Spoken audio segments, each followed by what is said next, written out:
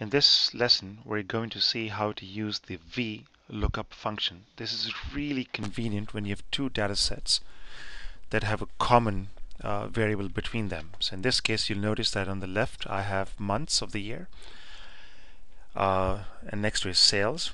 And you will notice I've sorted this data from the lowest sales to the highest sales. And the months are not in any sequential order. On the right, you have months of the year with the price. And what I like to now do is I would like to somehow, for the month of January over here, I know the sales is 7.19, and I would now like to actually have the price in January over here. So somehow you have to go to the second data set, pull out January, look at the price, which is 77.93, and bring it back over here. So the way you do this is you use the VLOOKUP function.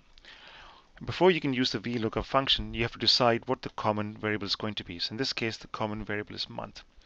So we're going to ask Excel to look at each month in this left data set, and then look at the month on that data set and pull out whichever variable that you want.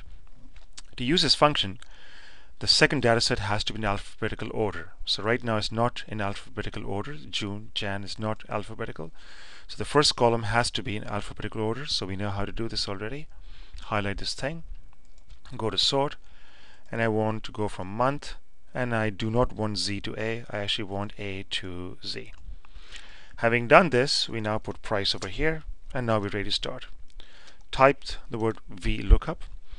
First thing is, what's the lookup value? What am I looking for here?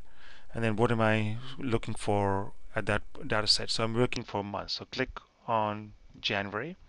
So it tells you look up January in the left, and then look up January on the right. It's asking you second is table array. Which table am I looking at? Well, you have to highlight this entire table over here.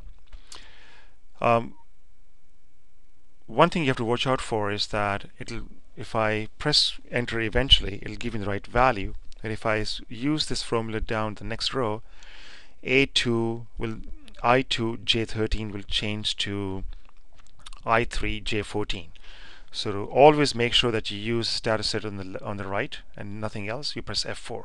This locks the data set. It says always look in the data set.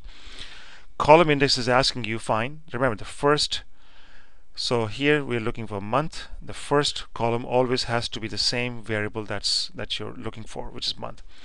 It's asking you, once I find January, which number do you want me to pull out? So I look at January.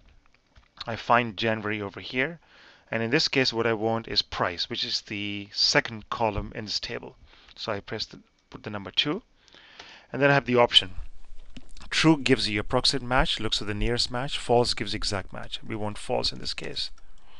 When I hit enter, I notice I get for the month of Jan, sales was 7.19. What was the price?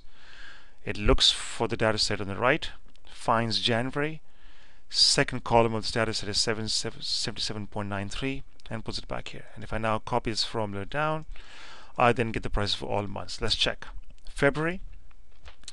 What's the price right now? It's 11.36 according to this data set. Go over here, look for February, and of course the price was 11.36509.